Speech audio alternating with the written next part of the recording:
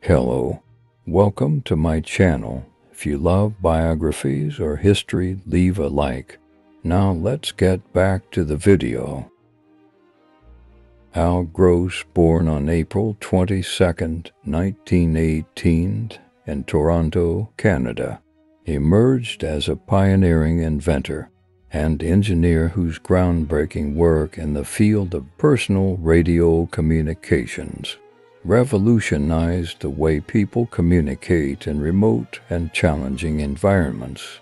From his early fascination with the electronics to the development of the walkie-talkie, Gross's contributions have left an indelible mark on the telecommunications landscape. Growing up with a keen interest in electronics, Gross displayed an innate curiosity and aptitude for technology. His passion led him to pursue electrical engineering at the Carnegie Institute of Technology, now Carnegie Mellon University. Even during his college years, Gross demonstrated his innovative spirit, constructing an early version of a walkie-talkie using spare parts. The breakthrough in Gross's career occurred during World War II, where he served as a radio operator in the U.S. Army. Drawing on his engineering background, he refined and miniaturized his earlier walkie-talkie prototype, creating a more practical and portable version. This device, known as the handy-talkie, laid the foundation for modern two-way radios used for personal communication. Gross's invention played a crucial role in military operations, providing a reliable means of communication on the battlefield. The compact and efficient design of the walkie-talkie allowed soldiers to communicate wirelessly, significantly improving coordination and safety during missions. After the war, Gross continued his work in the field of telecommunications.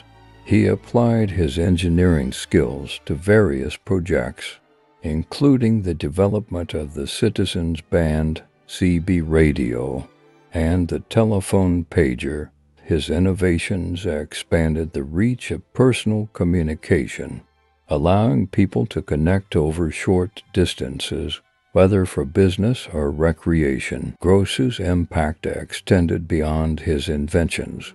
He actively promoted the concept of citizens' access to the radio spectrum, advocating for the allocation of frequencies for personal communication devices. His efforts contributed to the establishment of the Family Radio Service FRS and General Mobile Radio Service GMRS, which further democratized personal radio communication. Throughout his career, Gross received numerous accolades for his contributions to the field of telecommunications.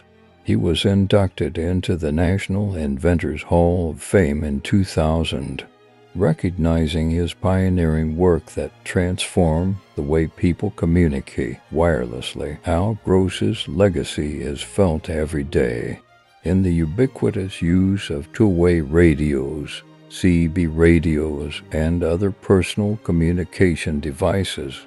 His innovative spirit and dedication to improving connectivity have shaped the modern landscape of telecommunications, creating a lasting impact on how individuals, businesses, and emergency services communicate.